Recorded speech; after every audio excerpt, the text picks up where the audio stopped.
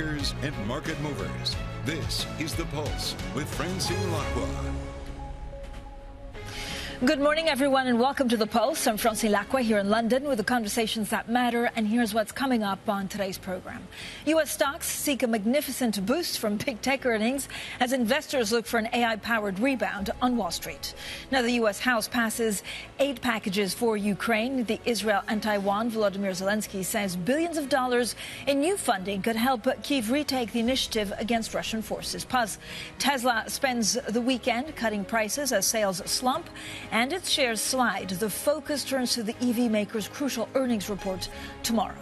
Also ahead, a look at luxury. We'll have an exclusive conversation with the Mahula chief executive and Valentino chairman, Rachid Mohamed Rachid. That's at 9:30 a.m. UK time. Now, first thing is first, let's take a look at the European markets net map. We had a pretty volatile and in certain cases pretty difficult week last week. Today, we're seeing a little bit of a rebound. You can see the FTSE gaining 1%, the DAX gaining 0.2%. Again, the focus really has shifted from the Middle East tensions to company earnings and economic data for any insight into the direction of central bank policy. So a couple of things we need to watch out for. Treasuries, there's a number of auctions, of course, that will come into play. So you can see the U.S. 10-year yield for the moment, 4.6414, euro dollar 106.58. And, of course, all of this plays into the divergence between what the Fed does, what the ECB does, and where that leaves the Bank of England. Now let's bring in Allianz chief economist Ludovic Subran in Paris. Joining us here in the studios, Bloomberg's Justina Lee. So thank you both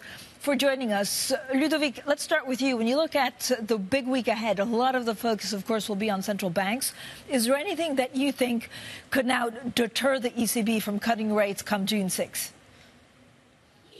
Not much, I hope. I'm still in the camp of people that think that the ECB won't cut without knowing almost for sure that the Fed will cut this year. So I think one of the issue is really the ECB being in this Schrodinger's cat situation. They cannot really start a loosening cycle without the assurance that the Fed will start later this year, even if it's after the summer and they start before the summer.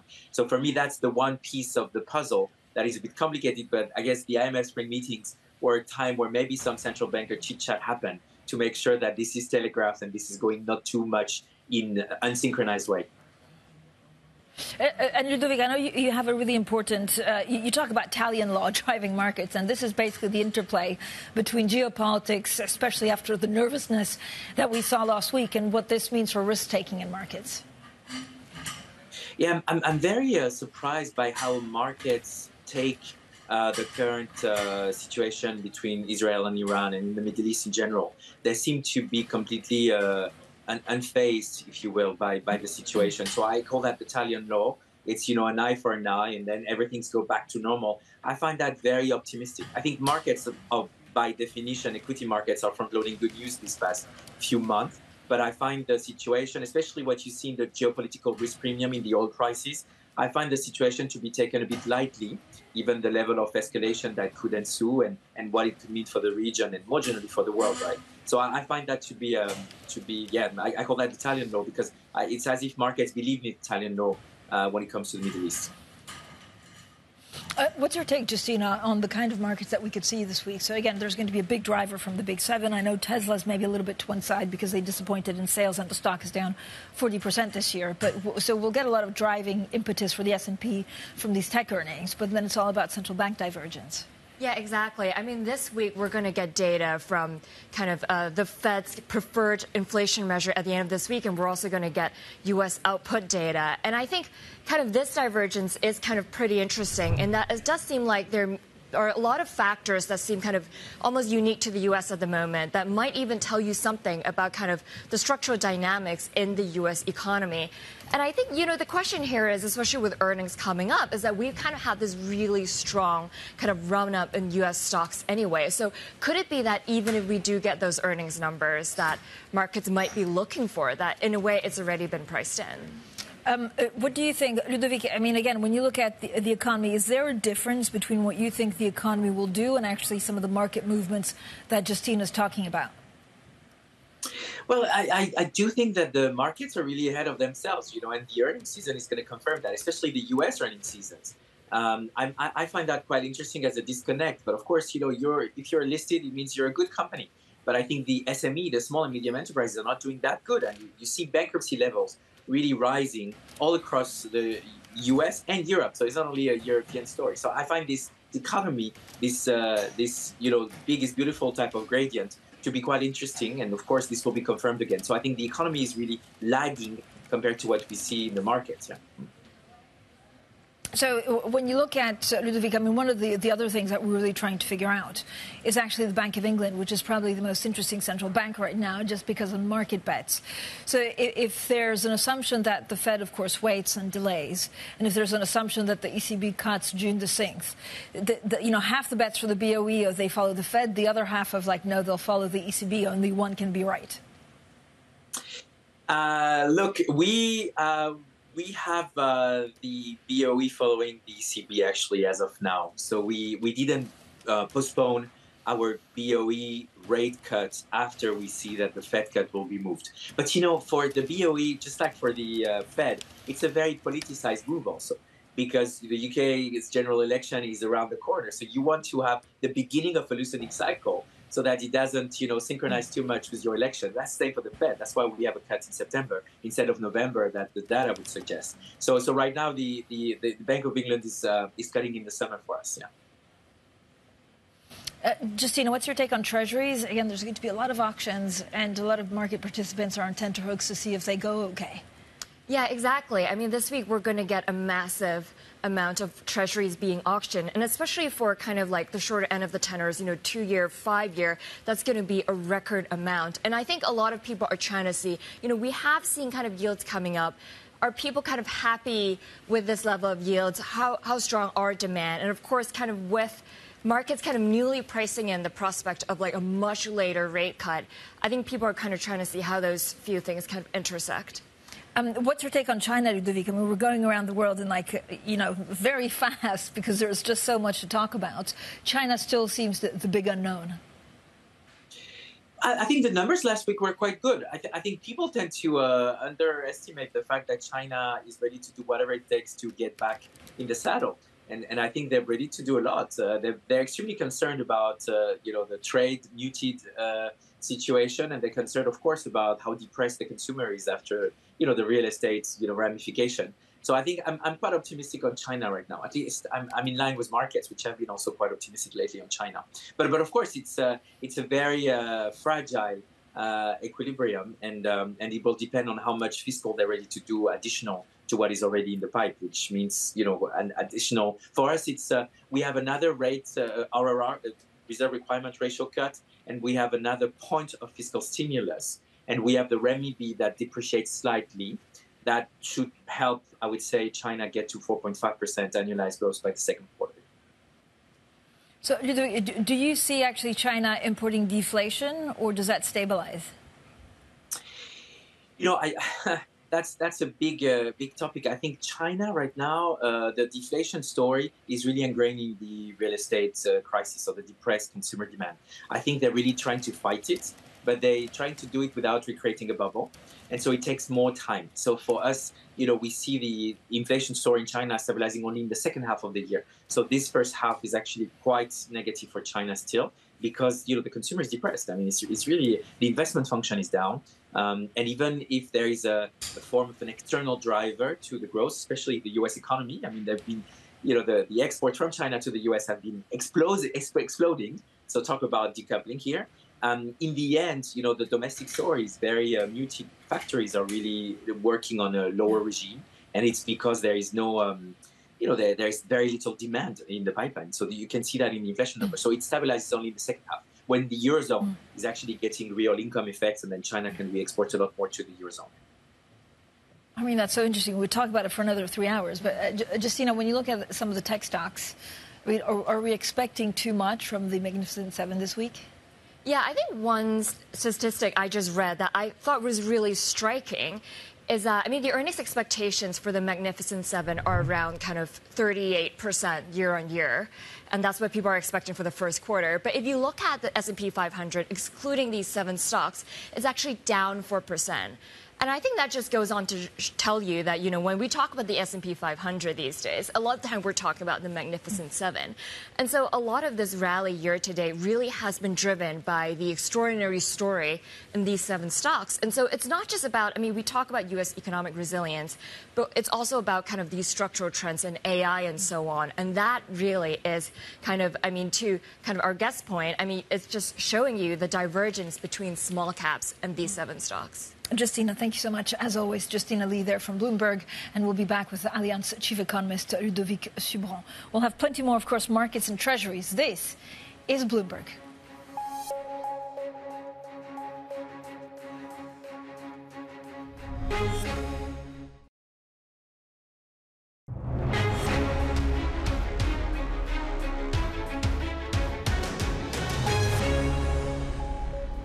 Welcome back, everyone. Let's return to Allianz chief economist Ludovic Subran in Paris. Ludo, as always, really great to have you on the program. We talked a little bit about China. We talk about the divergence between the ECB and the Fed. How much of your time are you spending on India, which is, I guess, the next frontier for possible investments? Look, India is a big country for us at Allianz. We are one of the largest insurers. We work with Bajaj, which is a large Indian conglomerate, company. So we're very happy. I would say we wrote a report about India. The main positive stuff, and you've seen the elections, is the continuity on the policy reform momentum. It's crazy. It's fascinating for a middle power to be so much on track with unleashing the economic engines. India used to be very protectionistic. Very protectionist. They used to have, very obscure and opaque, insolvency law. The demonetization shock was a big topic, a big drag on growth and so forth. And now they're really changing. And so for us, it's very positive. I think on the longer term, my concern is how do you open up the economy even more without creating financial liberalization type of crisis? How do you handle the climate change topic? Because parts of India are really under duress for future climate hazard. And third, how do you tap into the savings? How do you make sure the Indian savings are put to good use, especially financing infrastructure, financing social infrastructure, education, health, and so forth. So for us at Allianz, it's really a great country to be in, to invest, and to work on. I'm quite optimistic on India. 6% growth per annum. Inflation to be more or less under control. The big question is the transformation to continue with the big agenda of a 1 billion plus economy. Yeah, and I think if the transformation continues, you expect it also to be the 3rd largest globally by 2030. Ludovic, thank you. As always, too short time, so we'll have to get you back on. Allianz chief economist Ludovic Subran for us in Paris. Coming up, U.S. aid passes the House. Ukraine's President Volodymyr Zelensky says billions of dollars in new funding could help Kyiv retake the initiative against Russian forces. That story's next, and this is Bloomberg.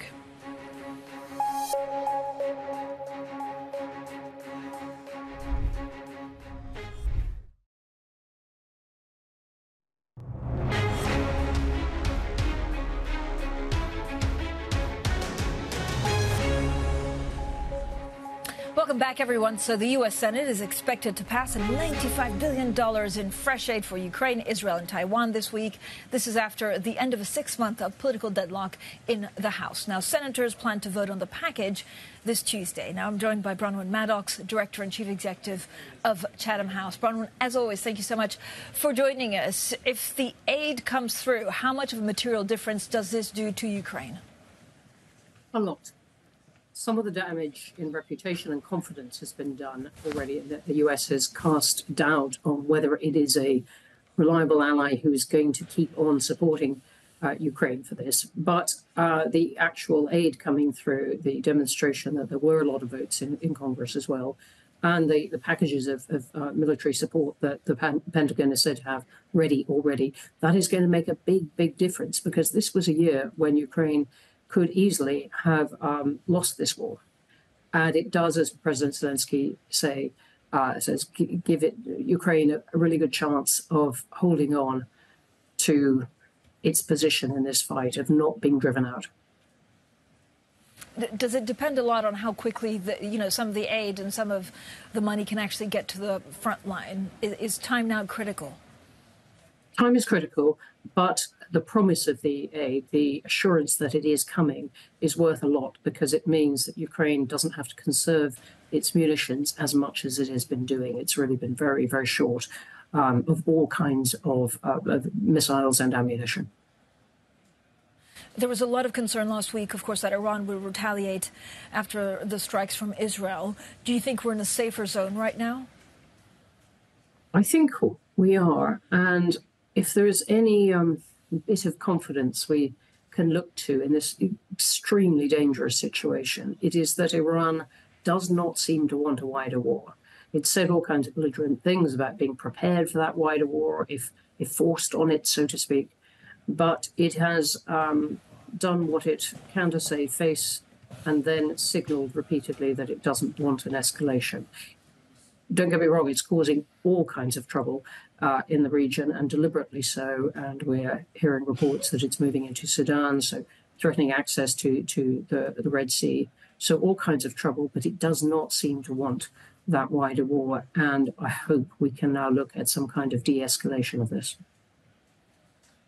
What's China's role in this, if any? I know there are a number of U.S. officials, of course, traveling to China this week. Can they play? They played a big role with Russia and Ukraine. Are they also playing a role in the Middle East?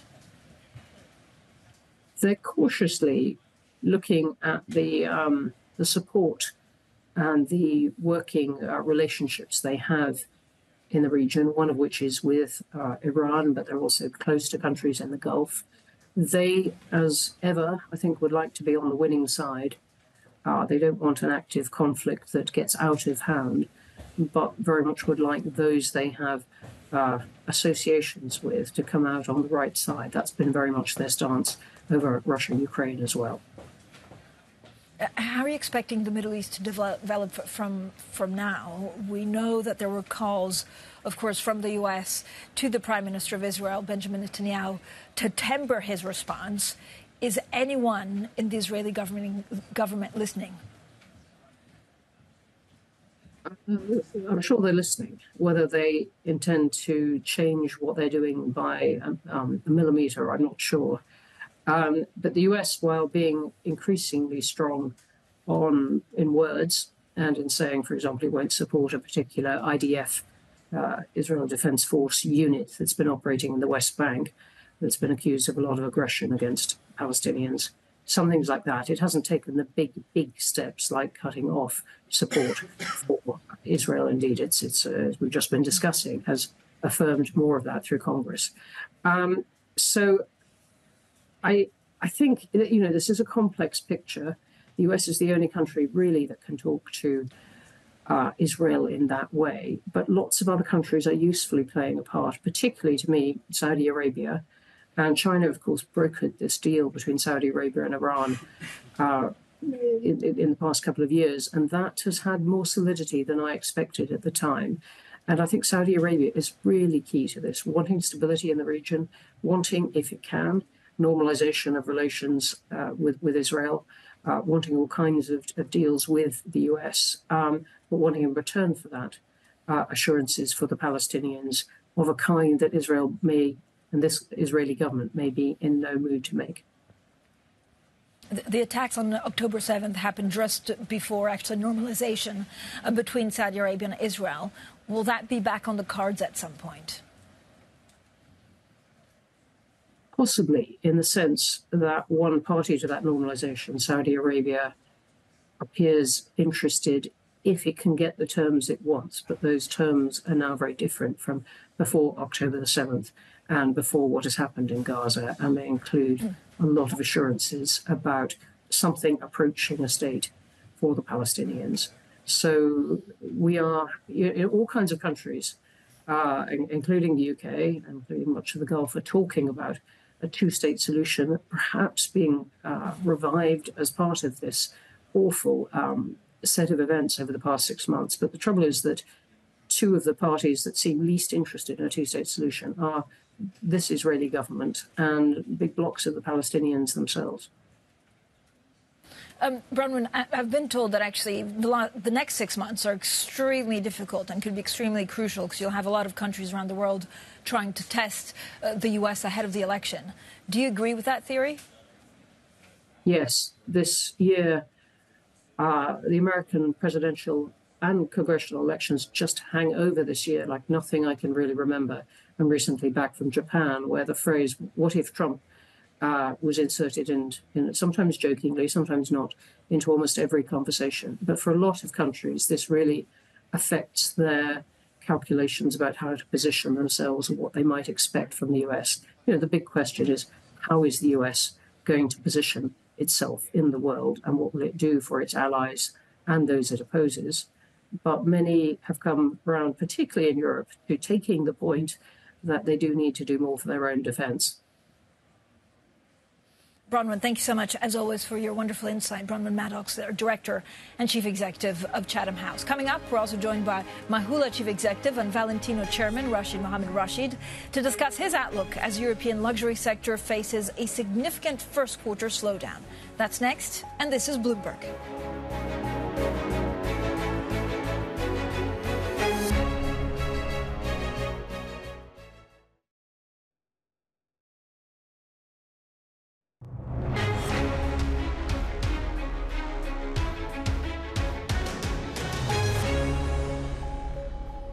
So U.S. stocks seek a magnificent boost from big tech earnings as investors look for an AI-powered rebound on Wall Street. The U.S. House passes aid packages for Ukraine, Israel and Taiwan.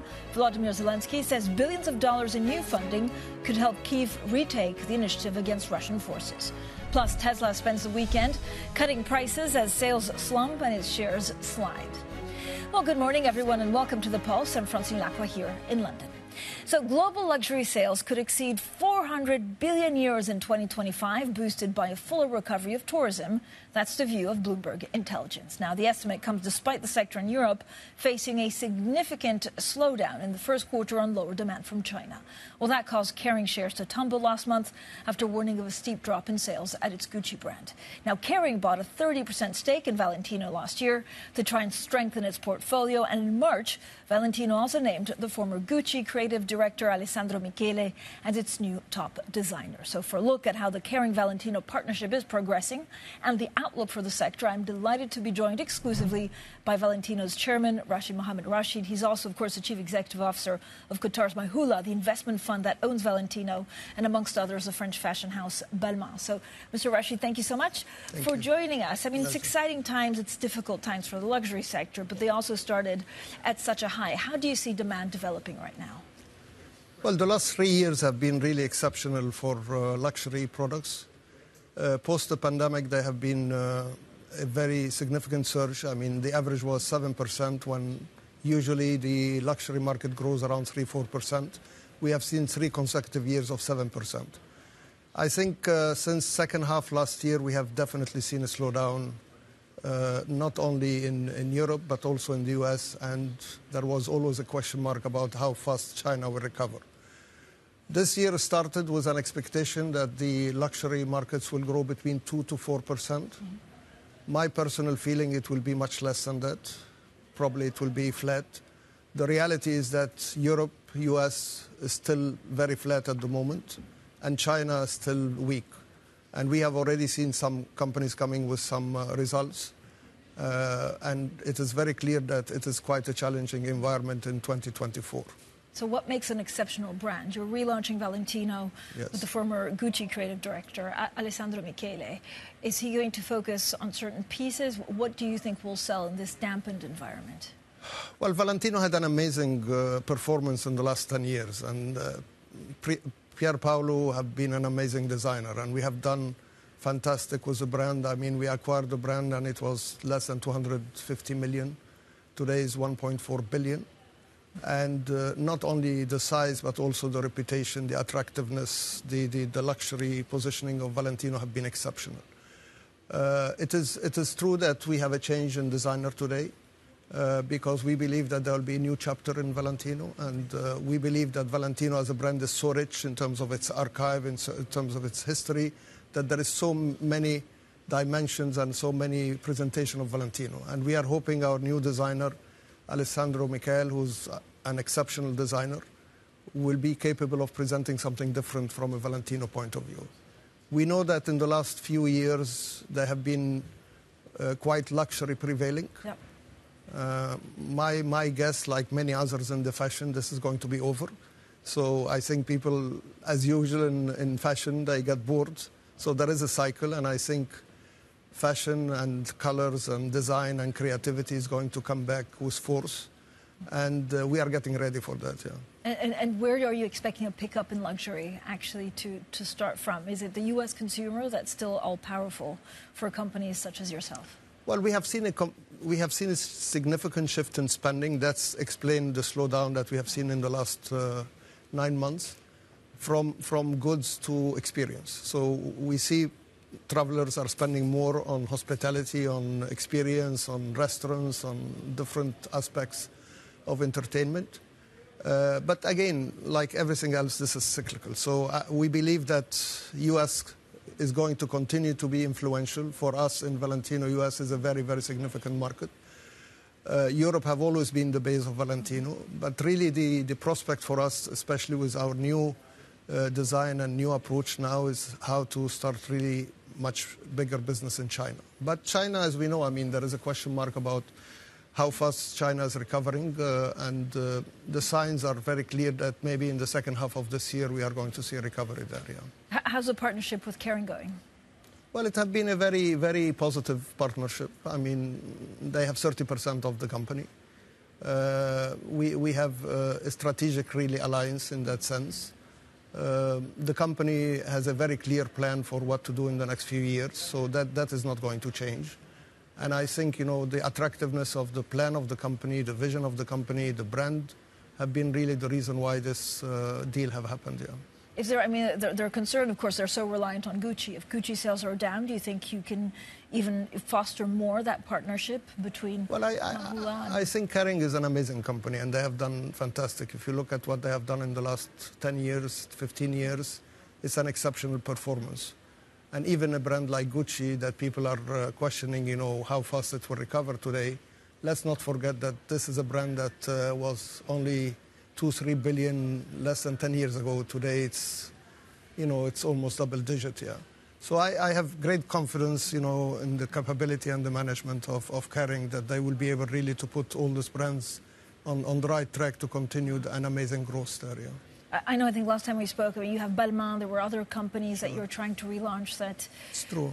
Are you looking at anything else to buy? Do you think the portfolio will get bigger? Sure. I mean, we know that there is a big scarcity in luxury, and luxury is about amazing brands who existed for a long time, and you cannot just create a luxury brand all of a sudden or from nothing. So there is a bit of history, there is a bit of legacy, there is a bit of archives in it. Balmain is an amazing brand that we have acquired almost 6 years ago. It has tripled in size, and Balmain is very much a representation of the French luxury houses. And we see that there is a huge potential for Balmain to continue to grow. It's very much depending on the American market as well as the European market. We are not really big in Asia at the moment, but this is really an early stage of the development of a brand. Apart from that, you know, I'm always looking for supporting new brands and smaller brands.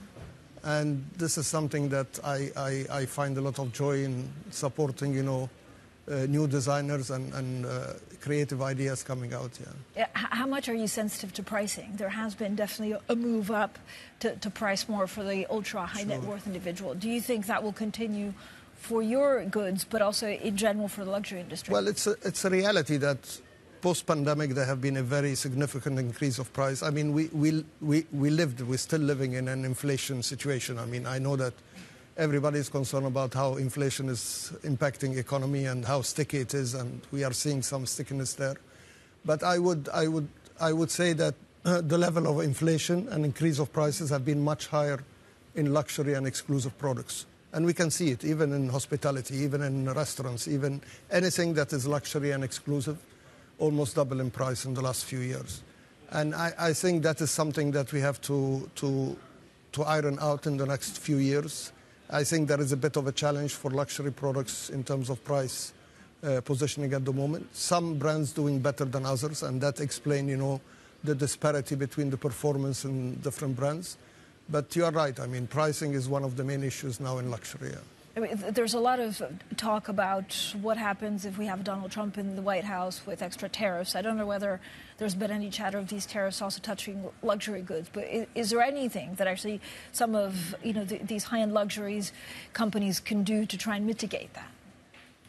Well, we always worry when we have a scenario of Donald Trump coming back. We don't know really how the impact is going to be in different places. But the reality, of course, the American economy is doing well, and I assume it will continue to do well. And that is very important, really, for the health of the global economy. I think the same goes to China. We want to see China also recovering and doing well. It's very, very important that China, because we should not underestimate that China, from a growth contribution point of view, have been a significant, not just to luxury, but to the global economy. So China slowing down is not also good news for the global economy. So Europe, of course, remains there, and there is a big question about Europe, how they will pull it all together, which is something that we hope that they can do it in a positive way. But you are right. I mean, at the end of the day, the level of growth that we will see globally will impact the luxury. But also the reality of luxury today is that the middle class in many economies is growing significantly. So we have the China story in the past. Now we have the India story. We have to look at what happened. Many Asian countries are continuing to develop in a very significant, positive way. So in addition to the traditional America, Europe, Japan, we are seeing a lot of new companies and markets coming up, even in Africa. Yeah. You seem pretty excited about working with Alessandro Michele. What are you most looking forward to? What do you think he'll bring to the brand? Well, I'm very excited to work with Valentino as a brand. That's starting with, because it's an amazing brand. And I believe that Alessandro, following an amazing, performance of Pierpaolo, will be able really to bring a new chapter for Valentino with a completely new dimension. As I said, based on this very rich archive that Mr. Valentino Garavani have created. It's an amazing archive. And if you look at it, you will not believe how much is the diversity there. And I think Alessandro will probably bring another angle from that archive that we have not seen for some time now in a very, very attractive way. Mr. Rachid, thank you so much for joining us today. That was Rachid Mohamed Rachid, the chairman of Valentino and Balmain and chief executive of Mahula. Coming up, a bill forcing TikTok's Chinese owner to divest its ownership is on a fast track to becoming law in the U.S. We have all of the details next, and this is Bloomberg.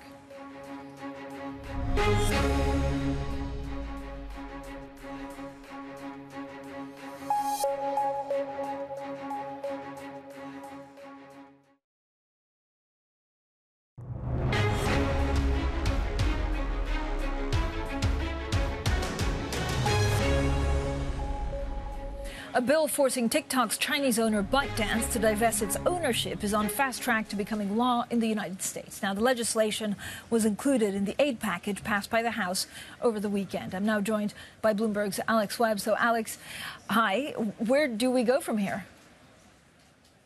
Well, they have actually, if this does get passed next week, the president had said he will sign it into law very quickly. They then, in theory, have a year to either sell the business, divest the business, or it will be banned. Now, TikTok has said it plans to use all legal resource to try and prevent this from happening. There are some legal experts out there who say that on basis of free speech laws, they actually have quite a good chance of defending themselves against it. It's interesting to see that what's happening on the other side. In China, just last week, we heard that China has stopped Apple from being able to from listing WhatsApp and Signal, other messaging apps in China. Of course, Facebook is not available in China, nor are plenty of other Western social media platforms. Chinese state officials have also been talking about the infringement of free speech. There is a certain amount of irony in there. So they have a year from now, but there is going to be a big legal fight coming up.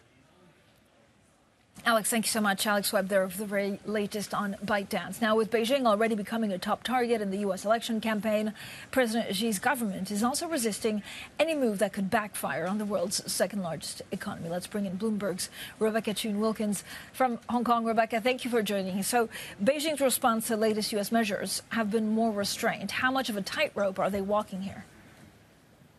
Yeah, I think that's absolutely right. There is a careful balance here that President Xi Jinping is trying to strike. On the one hand, of course, is obliged to respond to this sort of increasing momentum, introducing curbs, not just from the US, but also more of these investigations and probes into subsidies coming from the EU too. So that's a challenge that they must respond to. But on the other hand, they are relying very much on the US audience to be buying up some of its goods.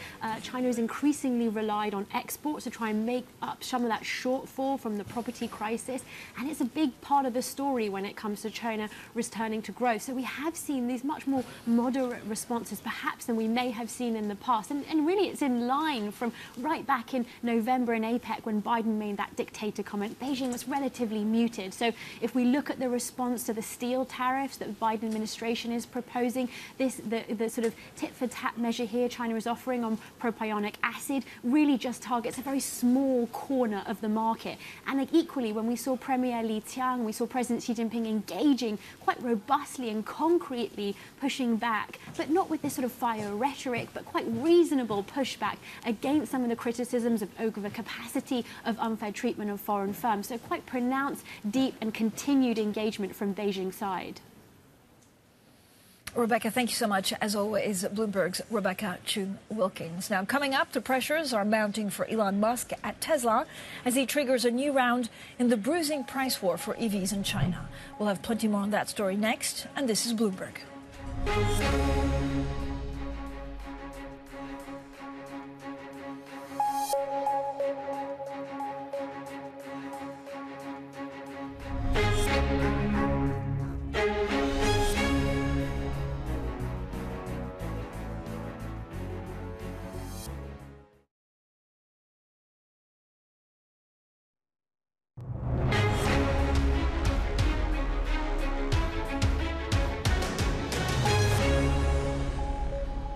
Welcome back, everyone. Now, Elon Musk has postponed a trip to India, blaming pressing issues at Tesla, which spent the weekend cutting prices for its cars and driver assistance software. Now, this ahead of earnings due out tomorrow that are expected to confirm a first revenue decline in 4 years. Well, joining us now is Craig Trudell, a global autos editor. Craig, also the one piece that everyone must read, one of many, but the one piece is actually our big take on Tesla. It's a stellar piece. It's a great read. It's not too long. I'll push it out on social media. What did we learn in actually trying to piece this together? I think it basically reinforces what everybody's worst fears have been, which is that, yes, for the time being, the $25,000 car that everybody was counting on sort of reinvigorating growth for this company has been set aside for this really sort of long odds effort on Musk's part to go for robo-taxis. The concern that everybody has is this guy's been going for robo-taxis for, going on 8 years now, and this is really, really difficult to pull off. Just ask Google, ask General Motors, and it's not a knock against Tesla in the sense that they have really impressive driver assistance technology, but robo-taxi is another leap altogether. But Craig, so if he gets robo-taxis right, is he a clear winner, full stop?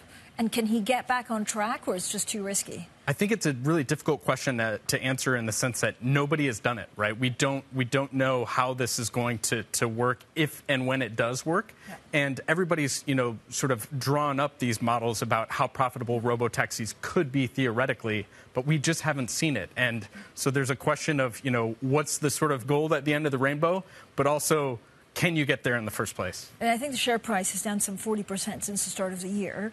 It's part of the Magnificent Seven, and there's questions on whether it should be because it's not performing as well as the others. Is there anything that he can at least do to stop the share price falling? I think, he may be able to sort of spin this as, the $25,000 car is deprioritized, but it's not dead, and maybe that will reassure people. But I also think that he's, by all accounts and all sort of signals he's sent, in the wake of reports about this, is that, he really is convinced that this is the way to go, despite the fact that per today's big take, even internally, he's getting pushback from that. And so, I don't necessarily see a clear path to him, coming on the call tomorrow and saying, you know what, I've changed my mind. I'm going to do the $25,000 car after all. That to me feels like it's the sort of thing that the market needs to hear, and I think the likelihood of that is pretty low. Is there anyone he listens to? Not that we know. I mean, but this is a fair question, right? I think it is, yeah. I mean, I do sort of wonder whether or not internally, anybody can get through to him. We were able to see from the Walter Isaacson book that they were in this predicament 2 years ago. And he absolutely is someone who's very sort of, hard-headed, strong in his beliefs, says that he likes negative feedback, and yet we don't necessarily see that come through. So interesting. Craig, thanks so much. Craig Trudell, there are Global's autos editor, and I would urge everyone to go and read our big take today. Now, Europe's biggest banks were also picking up the baton this week after mixed results from Wall Street peers. Now, Bloomberg Intelligence warns that with the sector trading near a 6-year high, the outlook for lenders may be ripe for a reset if earnings disappoint. Well, for more on the earnings, Bloomberg's Chloe Milley joins us now. So, Chloe, thank you so much for joining us. What are some of the main themes that we're looking out for this week? Well, as with the last couple of quarters and probably for the next few, the main theme really is going to be a slowdown in net interest income. That's probably going to affect most, if not all, of the lenders reporting this week. And that is despite the fact that expectations for interest rate cuts have been pared back a little bit. There should still be sluggish net interest income trends. That's kind of across the board. And then if we look at specific banks reporting this week, we've also got Deutsche Bank, BNP and Barclays. And for them, another focus will be the performance of the investment bank. There's an area of banking that in general has seen some cuts, some reorganization. So any indication that the activity is picking up a little bit would be welcome. So what are the main challenges that some of these banks are facing? Well, related to this idea of net interest income slowing down is the idea of cost control. So the metric called operating jaws, the difference between revenue growth and cost growth, that is likely to turn negative for quite a lot of banks this year. So that will be really a key metric going forward.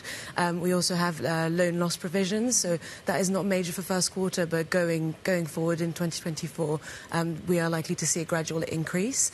And then, as you mentioned, the stocks are trading quite high, so if there are some disappointments, then that might indicate a reset and some downgrades. Chloe, thanks so much. It's going to be a very interesting week, especially on the trading front. We'll see who gets it right and who doesn't. Bloomberg's Chloe Milley there with the very latest on banks. Now, for some of the other stories making news, and Bloomberg has also learned that BNP Paribas has hired close to 30 people to launch a new securities operation in China. Now, after receiving regulatory approval, the French bank will build out its brokerage, research and asset management units. Now, this comes as the lender opts out of investment banking amid a deal slump. The UK Prime Minister Rishi Sunak is pushing to pass a law declaring Rwanda a safe country for the deportation of asylum seekers. Now, the bill in the House of Commons today seeks to circumvent a Supreme Court ruling from last year. This comes as Sunak makes a 48-hour Europe trip to defend his record on defence and regain momentum 10 days ahead of key set for local elections.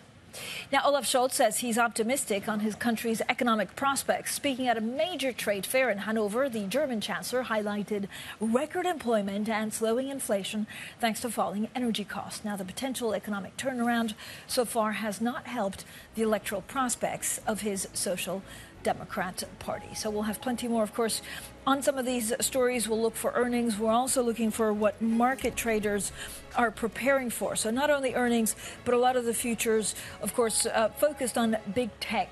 The other thing we're watching out for is further Treasury auctions. Bloomberg Brief is ahead, and this is Bloomberg.